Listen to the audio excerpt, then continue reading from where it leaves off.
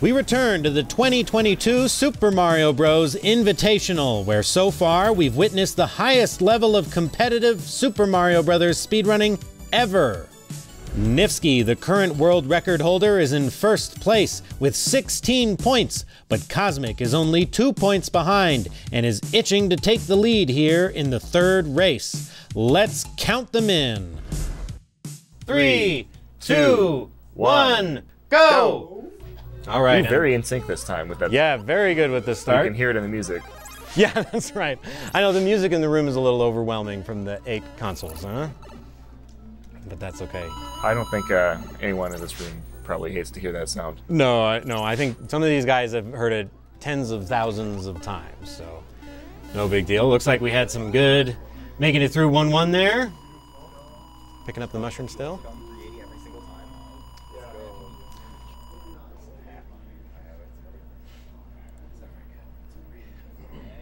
Good luck, Jeremy. Good luck, man.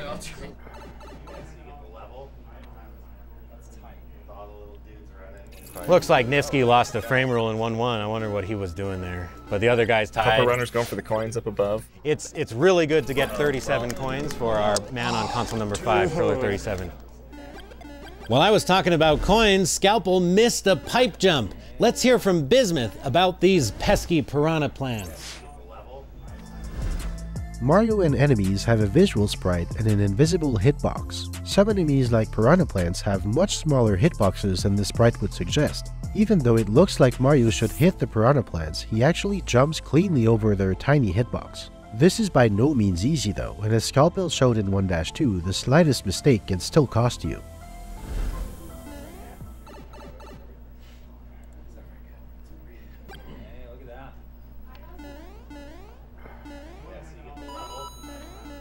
Nifsky 2 frame rules behind the leaders, Cosmic, Jeremy, and Sunwest tied. So if there's a tie, I'm missing a coin. Coins. No, 37! Look at my coin count. You won't believe it. Oh, nice! Oh my gosh! Oh, Let's go. Wow. That was nuts. I can't.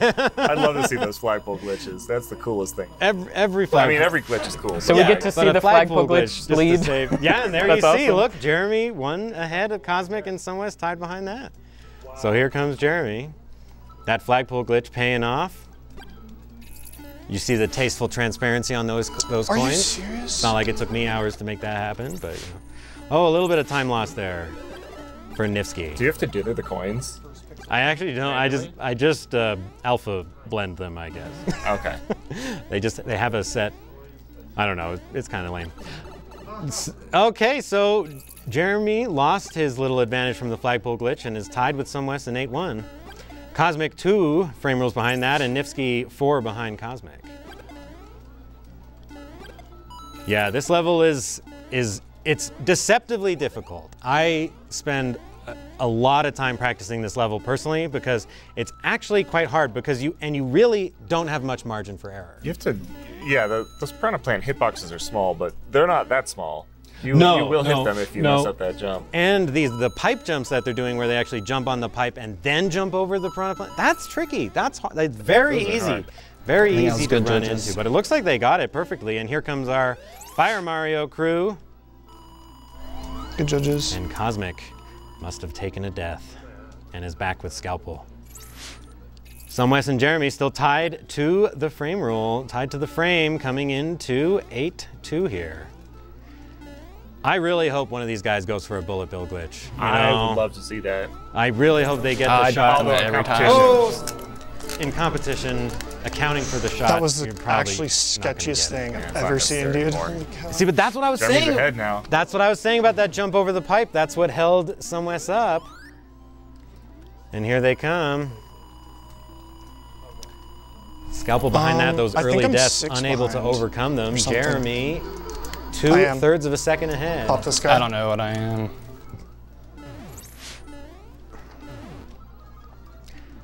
See what the Hammer Bros do? Looks like the Hammer Bros were nice to Jeremy, both of them on the bottom there. It is possible to stomp these Hammer Bros, as provided you're moving. Oh, no! The hammer wheel took out someone. Oh my god. Oh, I was only on. Jeremy now with a commanding lead. Yeah, Jeremy has quite the lead over Nifsky, so he. I got bullet bill glitch.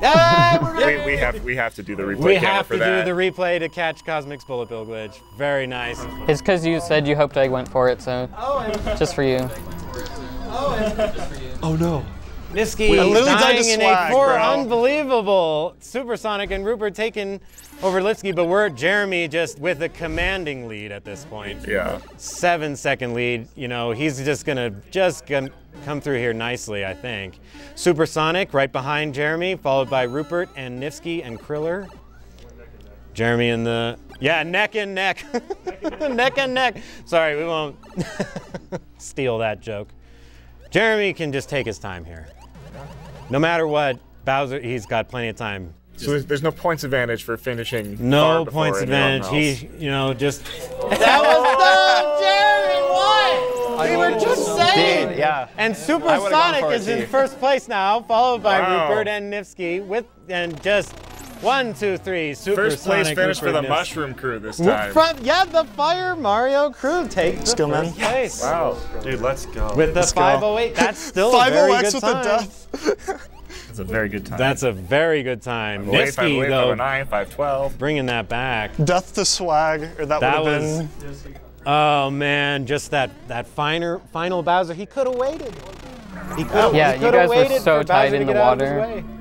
All right, Cosmic coming in, taking damage. No worries. Grabbed the safety mushroom. Sumwest now and Jeremy still in 8-4. That Potaboo took out Sumwest earlier. I think he was worried about that happening again.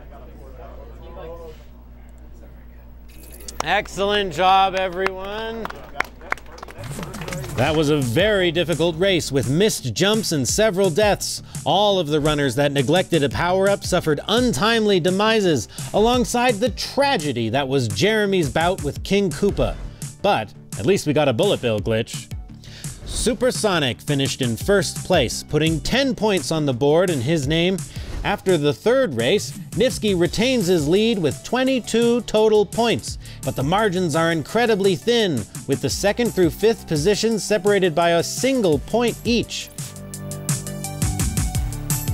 Jeremy, another member of the next generation, is a former world record holder in the warpless category of this game, beating all 32 levels in a mere 18 minutes and 58 seconds in March of 2021.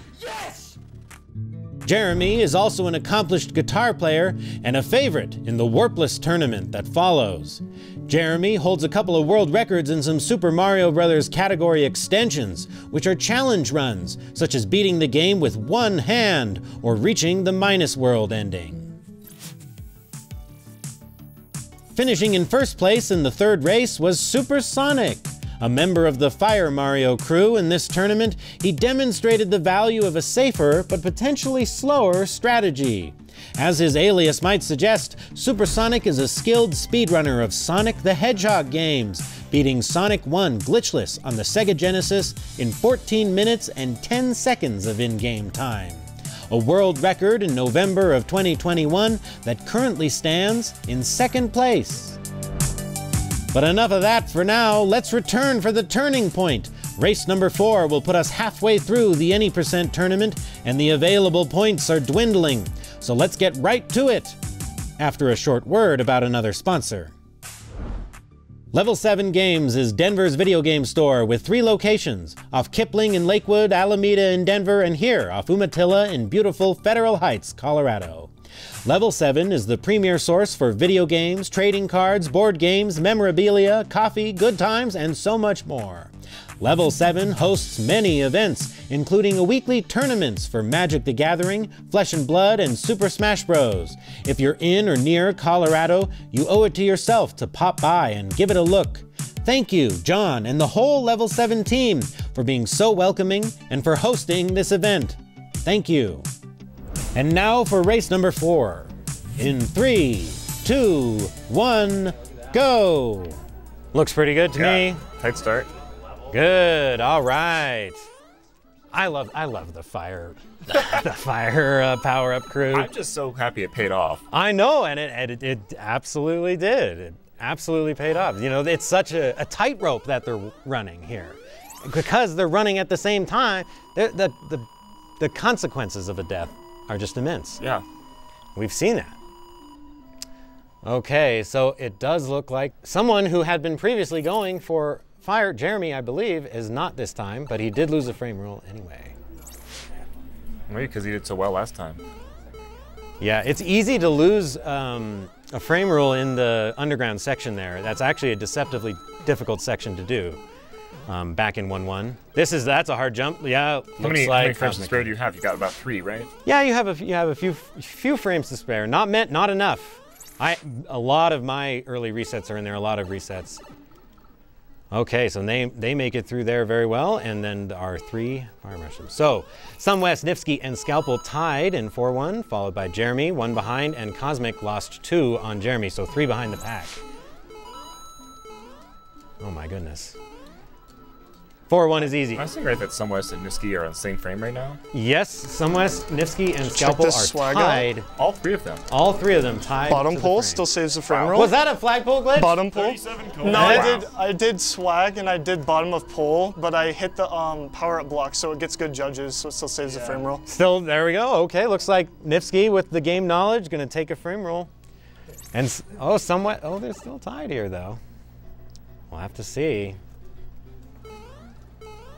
Yeah, 4-1. I'm glad that everyone spared Lakitu, right? You know, we can't have any Lakitu murders. I missed it, team. I think it's justified self-defense. No, there's no harm. Lakitu's not gonna do anything to you. Oh, we got a death. That happens. Scalpel right in the front, Nifsky and Jeremy behind. We're gonna see as they get into the level, that's when it syncs them up. So Nifsky, Jeremy, and Scalpel tied, and Scalpel and Cosmic tied 1 second behind him. Oh, not a good noise to hear. Is that a collision for Nifsky there? Yeah, Nifsky looks like he missed the jump there, or he might be purposely losing some time to make the rest of the game easier. I've heard of him doing this. Because he knows what the patterns are later in the game, that he might lose some time here knowing where he's gonna be to make it better. And that's some high-level strategy. That's some very high-level strategy there. I'm not sure if that's what he did, but I'm gonna have to see. Maybe it was just a mistake. No, we got Jeremy and Scalpel there, still tied to the frame. To the frame going into 8-2. Those couple deaths for Cosmic and Sunwest tied as well. That's right, they are. What pace are you on, Scalpel? Oh, Jeremy did lose one there. Maybe it was bad judges or something, but he lost the frame rule in 8-1. So Scalpel is in the lead by an entire 21 frames. See what happens. See what happens to him. I'm just impressed that Cosmic, Nifsky, and Sunwest are tied as well. Oh no! No. For Scalpel. That's a hard jump. That's what I was saying. That's a hard jump.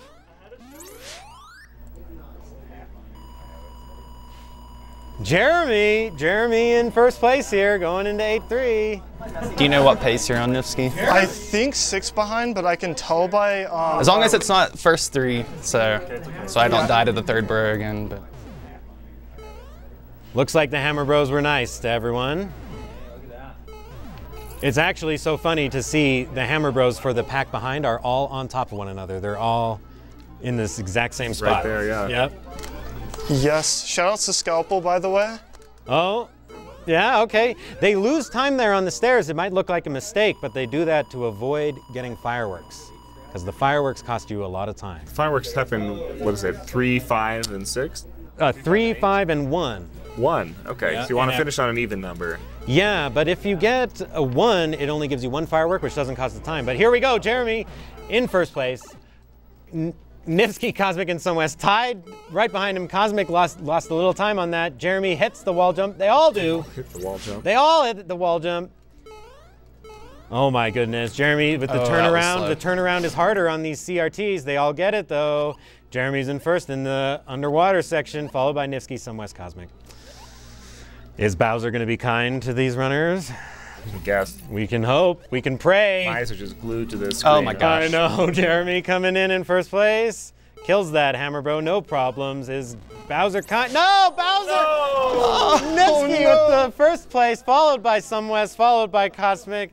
Devastated. That's the second time for Jeremy to die to Bowser. To Bowser. And Kriller coming in with a 5-10. Dude, let's go. Oh my goodness. No sub 5s this time. Rupert coming here, taking it nice and easy, plenty of time. Very good. That's the right thing to do. The break. It is, but the runners do not always necessarily know who is close behind them. They don't. It's actually kind of hard for them. I mean, I try and give them updates, but it's kind of hard. They don't have the same easy view of the mini-map that we do. Nope, we have the mini-map. We're spoiled by that, I think. So Jeremy and Supersonic just trying to finish it up. So when you die to Bowser, you have to restart before the water. You restart. So in all of World 8, anytime you die, you start at the start of the level. Oh, good. The very start of the level. In most of the other levels, there's checkpoints in all the previous worlds, but not in World 8. And there we go. Jeremy taking a nice 553. Yeah, I didn't... the world heals when the screen moves beyond where they were. This was a error in programming, but that's okay. The world heals? Yeah, so if you notice, you'll actually see as Supersonic, when he grabs the axe, the bridge will heal behind him as his screen. Oh, yeah. Yeah, I don't keep it the same. Supersonic coming into 8-4 here with a mushroom. Very, I think a solid choice. Be able to avoid a issue with Potaboo or the Bowsers. Gonna see if he's gonna go for the wall jump. Did the walk-off strategy. Gets 2-frame window here. Gets it, very good. Well done, Supersonic. Has to scroll the screen far enough to go back into the water section. Does so. Very well done. It is a little trickier to swim when you're big, but there's a trick to swim smaller, which he's done. You can see his head is going into the ceiling. That's because he crouched.